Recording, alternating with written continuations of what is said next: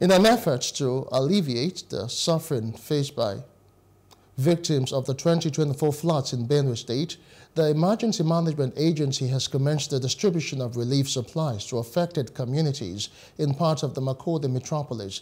The impacted areas include Logo, 2, Achusa, Wadata, Giadoville, and Wurukum, where the flood waters destroyed food supplies, crops, homes, and livestock.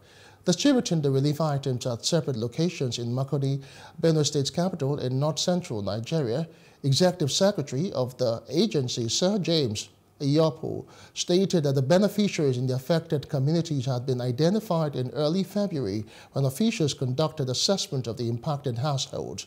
He emphasized that this was the state government's way of providing assistance and mitigating the plight of the flood victims. This item is not for the general public, it's for those affected by flood.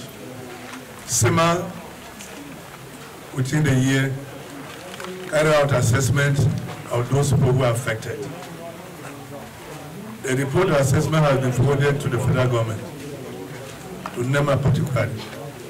While we are waiting for the intervention of the federal government, we decided to do this our people to caution the effect of hunger in homes that were affected. I thank God who made this to be possible, especially our president and our governors that have been fighting day and night to consider the poor men who are within Benue State.